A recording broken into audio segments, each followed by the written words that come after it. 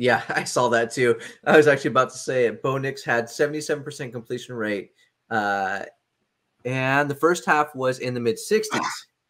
And what's absolutely crazy about that is Bo Nix has been what in the 70s, the mid 70s, roughly about 71, 72.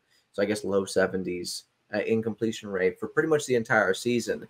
And he comes out and completes almost 80% of his passes in this game against Cal.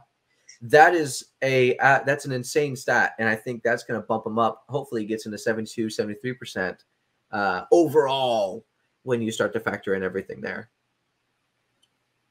And I mean, this was not an easy game for Nix. If you really pay attention to a lot of what Oregon's done this whole season offensively, this game they did all the play actions, but they had a real passing identity in this game. Because I think they saw that they weren't going to really just run it down Cal's throat. But if you watched half those play action passes, Nix never threw it. He pulled it down or did checkdowns. He did not like the deep shots. They weren't open. Cal actually was defending it really well, I would say. Yeah, I was genuinely surprised about how many times they did not go down the field with the ball, especially with Troy Franklin being as good as he is and as reliable as they've been, even against UCLA, who was considered to be an excellent team at the time that we played them. It still is. That one pass from to UCLA where he threw it, 40 yards to catch, and then for a touchdown, Troy Franklin got.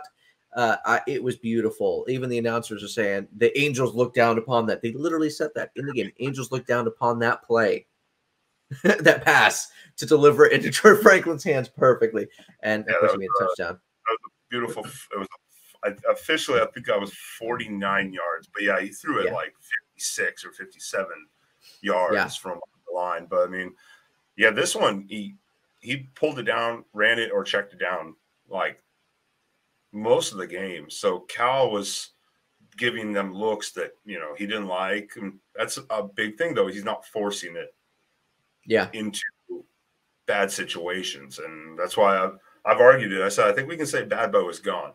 He may have had 2 picks this day, but you look at those picks, how they happened, those weren't really whatever. Those weren't on like him exactly. So I mean, oh yeah, absolutely. And even previous, we had a conversation. Everyone's been saying all year long, you have good Bo and you have bad Bo. Yeah, I see that chat too. I think you're right. Bad Bo is gone. I think this is our closest version that we're going to get to Bad Bo. Bad Bo is still what Auburn would consider to be good Bo. Now, our version of good Bo is excellent Bo. Even Dan Lanning himself said in an interview, I believe that Bo Nix is playing at an elite level. He said that in one of his interviews. And I got to admit, after seeing this game, if this is the worst that he does, that's hard to argue with. Yeah, I mean, because again, we kind of went over it a little bit. I mean, I'm sorry, a pick at halftime, whatever, on a Hail Mary. It's going to happen. Every quarterback has that. It's going to happen a couple times a season. You're just trying to do something, whatever. And the other one was literally Franklin tipping the ball up, and the defender just made a ridiculous grab. But the pass wasn't even that bad. That was on the receiver. No. But it goes on Bo's stats. It is what it is. But if that's how he throws all his interceptions, I mean, I'll take that. Yeah, especially considering a year ago, Anthony Brown threw a pretty good amount of interceptions just trying to make plays happen, like people were telling us Bad Bo would do. But Bad Bo here is not making poor decisions. I think they were still good decisions, just happened to not run his way. That pass with the interception on the Hail Mary was a little short. Nobody is going to deny that. But either way, it was a Hail Mary. You got a 50-50 chance of it kind of getting intercepted anyway. Even back to – well, go ahead. Oh, sorry, I was going to say, if you watch it again anyways, there was like literally 3 receivers against like 6 defenders back there. I mean, it was prevent. They were back there waiting for it. I mean, I was actually surprised we even tried. I thought we would just run the ball and go to half, to be honest. But whatever. Yeah, I'm okay. I agree with that. I thought there was a chance that we might not go for the Hail Mary. Yeah, that's right. I guess they're not into stats, I suppose.